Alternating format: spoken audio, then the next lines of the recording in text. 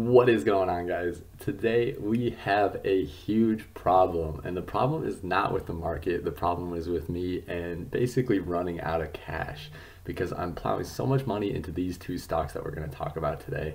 Basically, all my funds that I'm getting, I work a 9 to 5 job, and every paycheck that I'm getting, I'm putting a little bit more money into these two stocks because I absolutely love them, and the prices that they're getting to are absolutely ridiculous.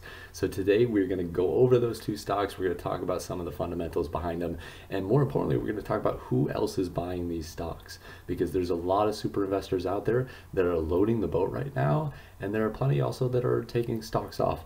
But we're going to take a look at some of the big names that are buying these two stocks today, and I hope you guys enjoy the video. So if you do, make sure you drop a like down below, and if you want to see more videos like this one, make sure you hit that sub button. The first stock that we're going to talk about today is my favorite of the two. So this one is less speculative in my opinion. This stock is Facebook or Meta Platforms, and honestly, I don't see any reason why in 5 years this stock will be lower than where it's at today. And we're getting close to basically where my cost basis is around.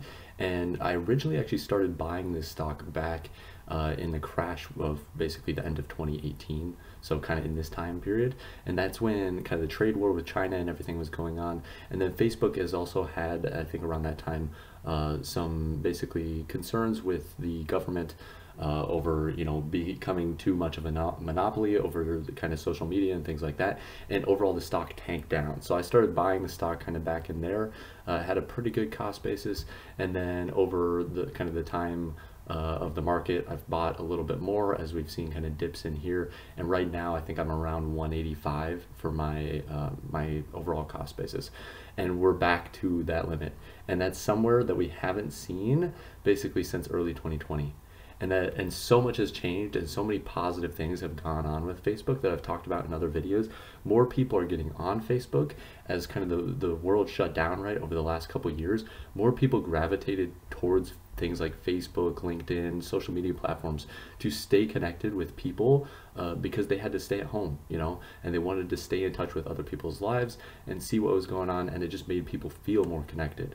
So a lot of those people, right, they've kept their Facebook, they've kind of kept connected, and I don't see that going away. I mean, it's only grown Meta Platforms and grown their user base, and the more users, Meta is just a user base, that's all they should be focused on, is growing their user base and keeping their users and keeping them entertained and keeping them on the platform for as long as possible.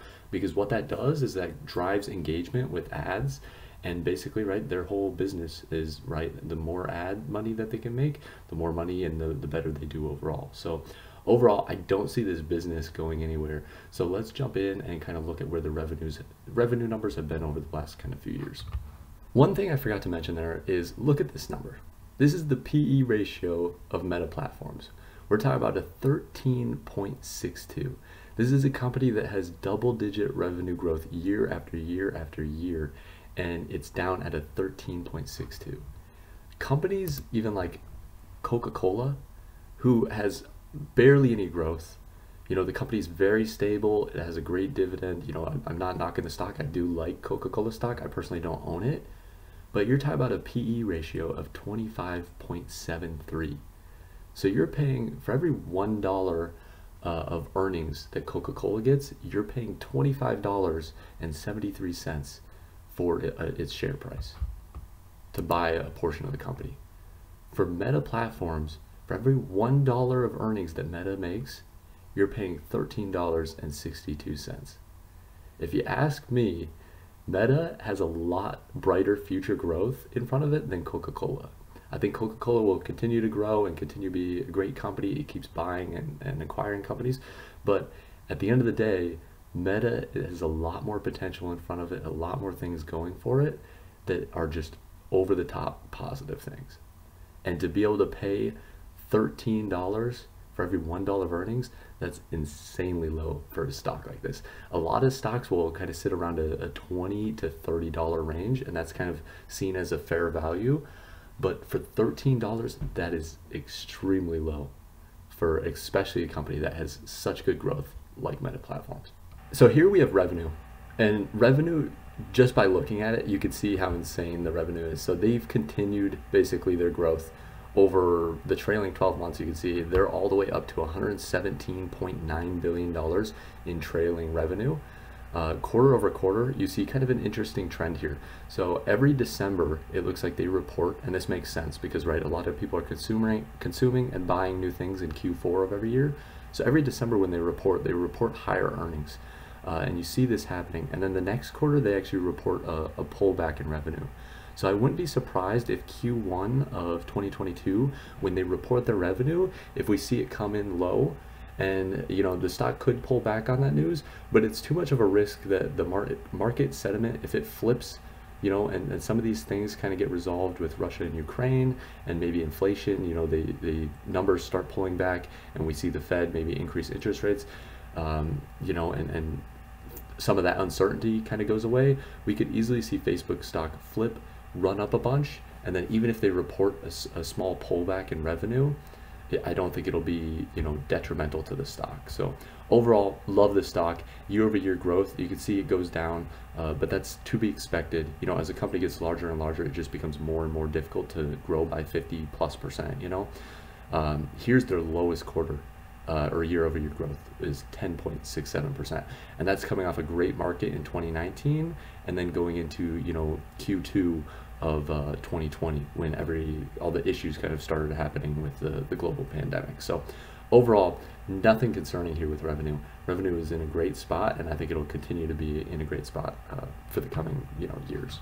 So here you have kind of a database that gives overall stocks that are being bought by large hedge funds.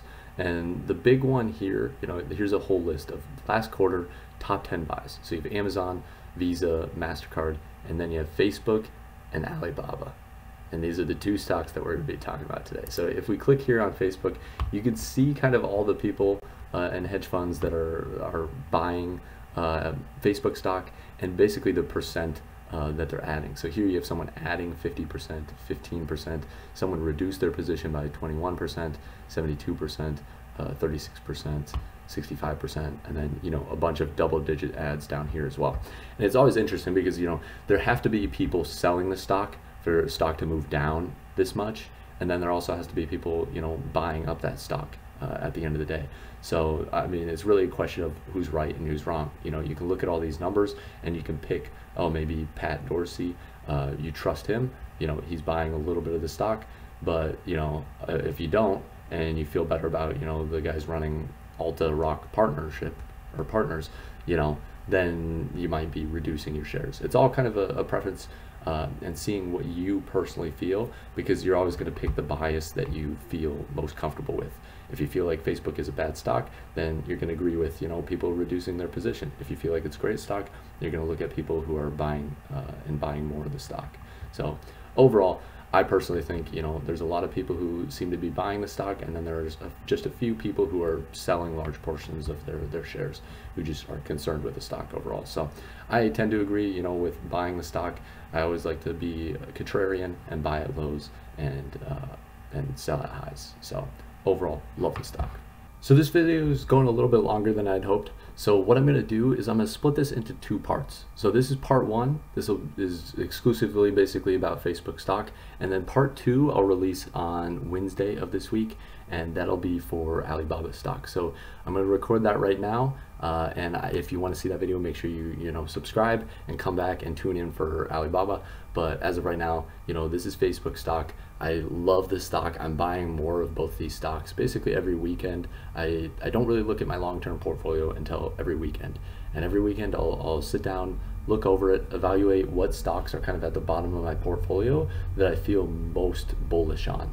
And Alibaba and Facebook are those two stocks right now. And I'm basically funneling all my leftover funds into those stocks. I have an emergency account and other things that I have cash in, but as of right now, these are the two stocks that I'm basically putting all my extra cash into, and I absolutely love them. And like I said, this is for Facebook stock. We'll go over Alibaba in the next video, but if you enjoyed the video, make sure you drop a like down below, and if you want to see more videos like this one, make sure you hit that sub button. Otherwise, have a wonderful rest of your day.